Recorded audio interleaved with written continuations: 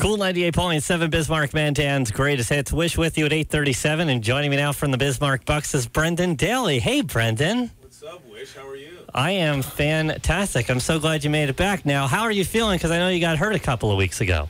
I'm feeling good. I've had a good couple days of treatment. Woke up this morning at 5 a.m., got my run in down the street from my house.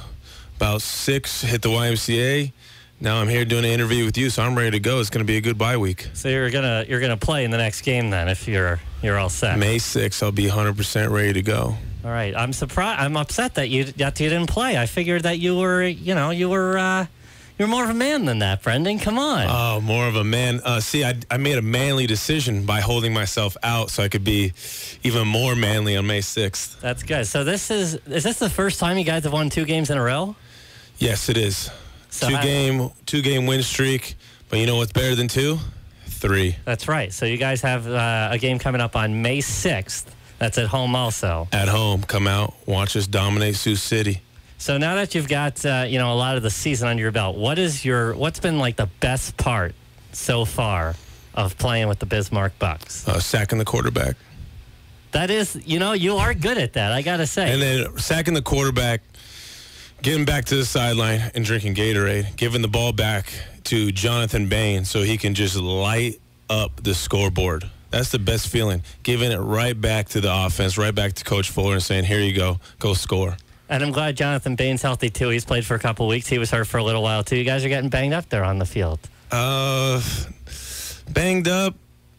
Maybe. A little bit. Maybe? A little bit? Maybe, yeah. But you guys are healthy. We're healthy. We're ready to go.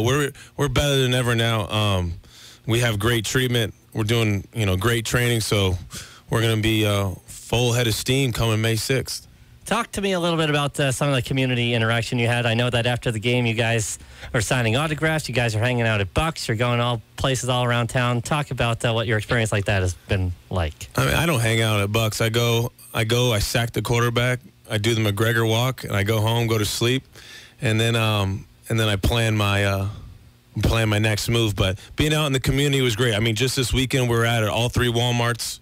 Kind of promoting, something for one of our sponsors, Coca-Cola, and then, signing autographs with the kids, taking pictures with them. So the community involvement's been great. Just going to Grimsrud Elementary and, other elementary schools, reading to the kids, playing kickball with them. It's just exciting to see their faces light up with, somebody new and kind of a athletic figure in the community.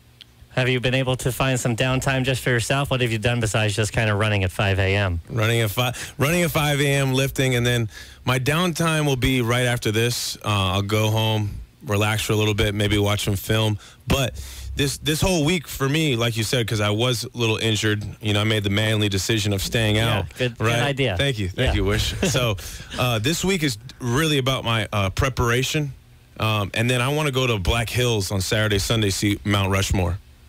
Okay, that's cool. You going to go with anybody? I'm going to go with my roommate, probably Brandon Murphy. All right, very good. I went to Mount Rushmore for the first time last summer. It's a pretty cool experience. They have a lot of other touristy type things on the way up. If you think North Dakota has more billboards than it should have, I feel like, but right near Mount Rushmore, there's like 10,000 billboards. So if you need something to do before or after Mount Rushmore, just pick a billboard. And look at it. Do one of those. How many hours am I away from Mount Rushmore? About 6. 6 hours. And when I drove there, I had a really cool experience because I went bright and early. I woke up at like 5 a.m., hit the road, and going towards like western North Dakota, like towards Dickinson, there's this huge thunder and lightning storm. But behind me in Bismarck, the sun was rising, and it was like this awesome sunset or sunrise behind me, and this crazy lightning storm in front of me. So I actually pulled over to the side of the road to take a picture of the sunrise behind me and the clear sky and the lightning that I was driving towards. So should have been the other way around. I know. I don't know if you'll have the same experience, but Mount Rushmore is pretty cool. You've never been there before? Never been. Yeah. I'm excited. It looks like the pictures. Does it? The pictures are pretty accurate, so yeah. Yeah, I heard that actually looks like it's a lot smaller than the pictures, but maybe I don't know. It's cool though. They just have a little walking path, and it's a good time. So you'll enjoy that. Any other road trips planned here? You're about 6 hours from Minneapolis, and Well, you're 3 hours from Fargo. You could head out. You could 8 hours from like Bozeman, Montana. I hear that's a cool town. I haven't been there though. I am giving one of my teammates, Lakeith Murray, a ride to Minneapolis so he can catch a flight.